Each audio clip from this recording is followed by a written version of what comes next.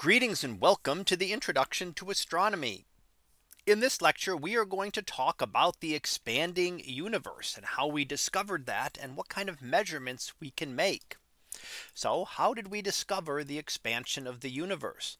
Well, this goes back to the early 1900s with a gentleman named Vesto Slipher of the Lowell Observatory. What he was doing was looking for planetary systems around stars. So he was looking at these spiral nebulae, thinking perhaps that they were planetary systems in the process of formation. Remember that until the mid 1920s, we did not know that the spiral nebulae were actually distant galaxies, and found unusually that they all exhibited large redshifts.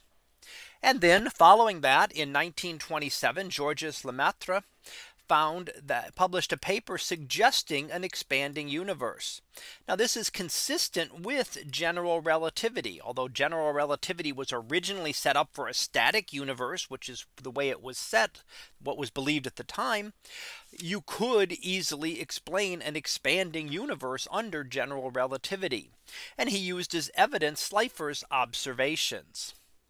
And this then leads us to Edwin Hubble, who in 1931 published a paper relating the velocity of recession to the distance of a galaxy.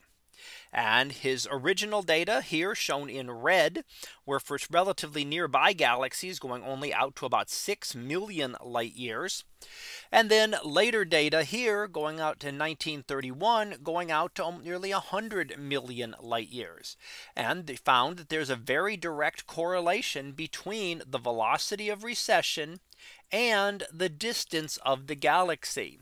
And that is what is given by Hubble's law, which says that V equals h times d, where V is the velocity of recession, d the distance, and h is Hubble's constant. Now Hubble's constant would therefore be the slope of this line. And once we could determine that accurately, that allows us to find distances when we measure velocity. So we measure the velocity and we use Hubble's law to then calculate the distance. Now how does that work? Well, if we can determine Hubble's constant, which as I said is the slope of the line, then we can use this to determine the distance to any galaxy. So it doesn't have to be any specific type of galaxy. We don't have to wait for a supernova. As long as we can get a spectrum of the galaxy and it is beyond our local region of space. There's some very nearby galaxies that move that have other motions, random motions that overwhelm the Hubble velocity. So we have to go out beyond that, but out beyond a couple million light years, we can start to see this trend. Now we can currently estimate that Hubble's constant is 22 kilometers per second per million light years. What does that mean? Well, that means that a galaxy 1 million light years away would be receding at a speed of 22 kilometers per second. So it's 22 kilometers per second for every million light years the galaxy is away from us. A galaxy 10 million light years away, we'd multiply this by 10. So 10 times 22 or 220 kilometers per second at which it is receiving. The farther away it is, the faster it is receding. Now then the question comes up, is Hubble's constant truly a constant? And we have to remember that looking out in space is looking back in time.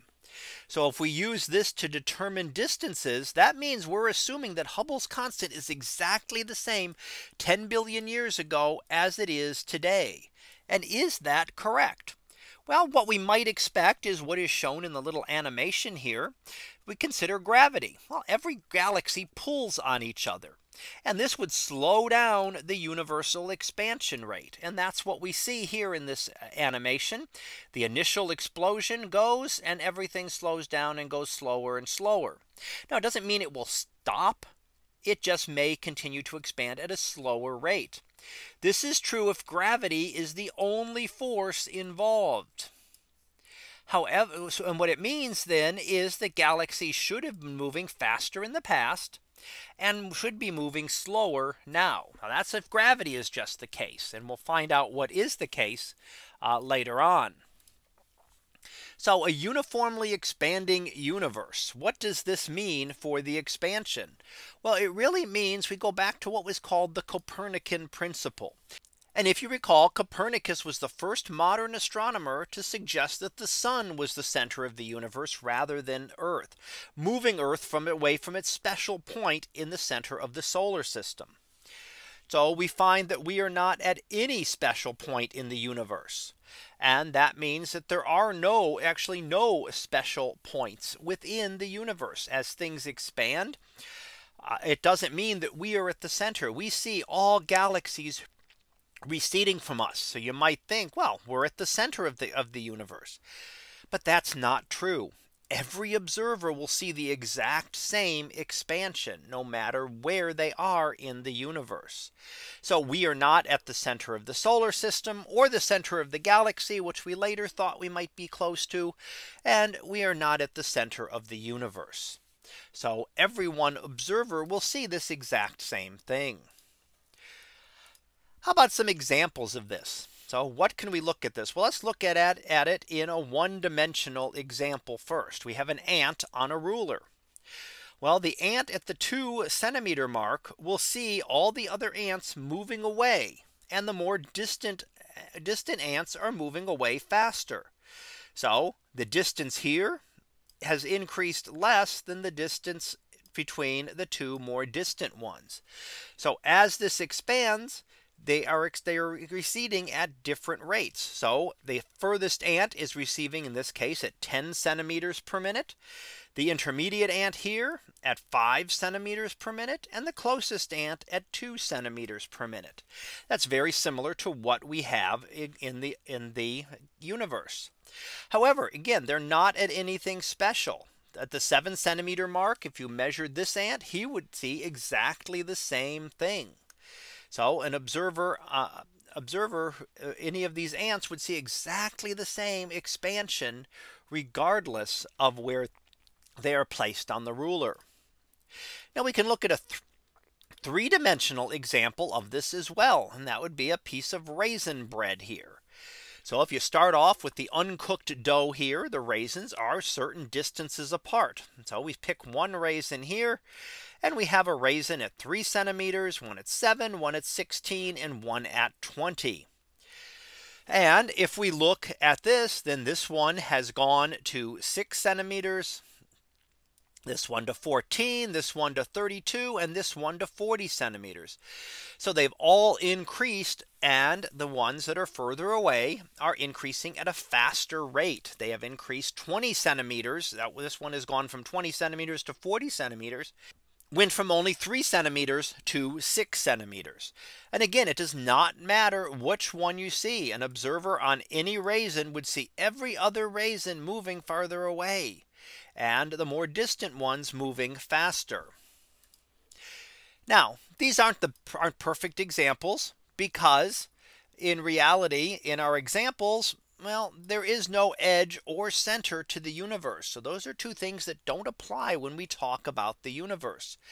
So whereas you could imagine an edge to the ruler or an edge to the piece of raisin bread, this is not the case in reality. What it is that it is the space between the galaxies that is expanding, not the galaxies or even the clusters of galaxies themselves. And under the expansion, galaxies do not get larger. Planets are not getting any farther apart. They remain the same. They are bound by gravity, which overwhelms any Hubble expansion on the local level.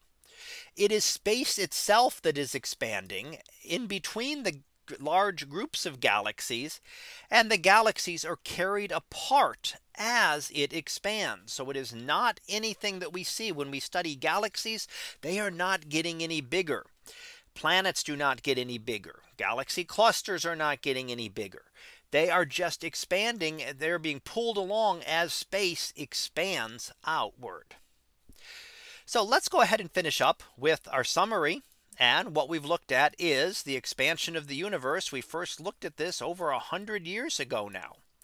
And Edwin Hubble formalized this into Hubble's law, which relates the velocity of an object to its distance. And we looked at the expansion is an expansion of space. It is not a direct motion of galaxies. It is the space between the galaxy clusters that is expanding, and the galaxies are dragged along with this expanding space. So that concludes this lecture on the expanding universe. We'll be back again next time for another topic in astronomy. So until then, have a great day, everyone, and I will see you in class.